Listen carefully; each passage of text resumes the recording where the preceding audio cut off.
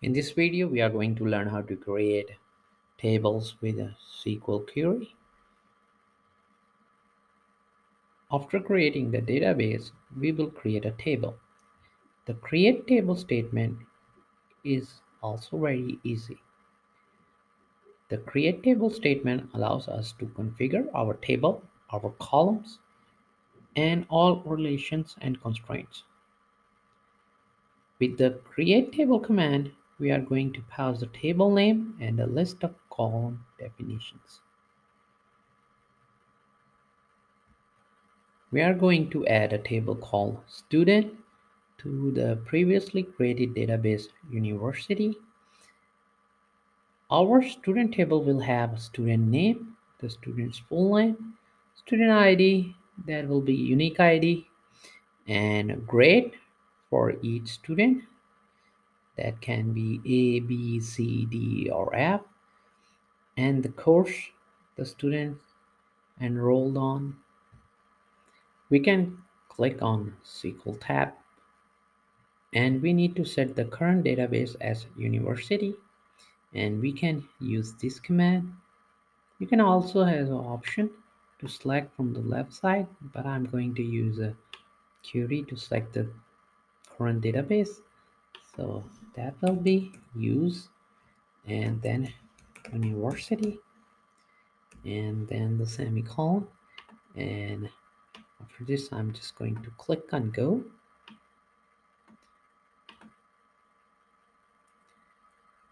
Now our database is selected, and to create our table, I'm just going to add this one again. Use university and then create table, and table name will be student, and it will have a student ID, and its type will be varchar or car, and its length be 10. So it can have maximum up to 10 characters in student ID. Then I'm going to add student name, and type will be varchar. I will make this one also varchar. It is both for characters, varchar, and the maximum length for this will be 50. And then I'm going to add another column and name it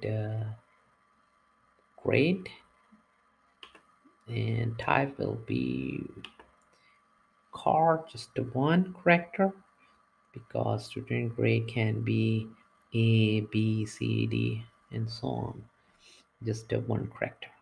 So I'm gonna be grade, and I'll car, and I'll limit is 1, and then I will have another column course, and this will be varchar,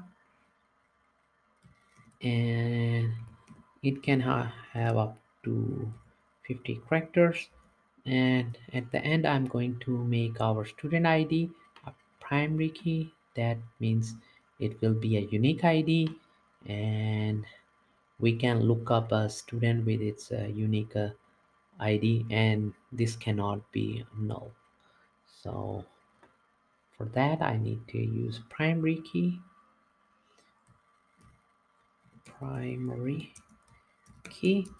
and pass in the student ID. Uh, student ID, and just need to close our statement. Now first we are going to select our university database and then create a table student inside that database, and I just need to click on go button, and we can go to our database and see if the table is created. You can see over here it executed the query for us, and we can go to the databases and then our university database. You can see over here our student table. We can also browse.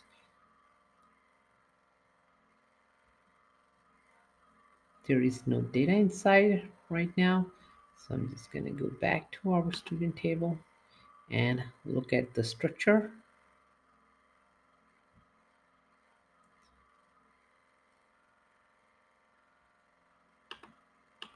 You can see those fields, those column name in our table that we added. This way we can select the database and create a table inside it with the columns that we want. To keep on learning, please subscribe to my YouTube channel, Asim Code.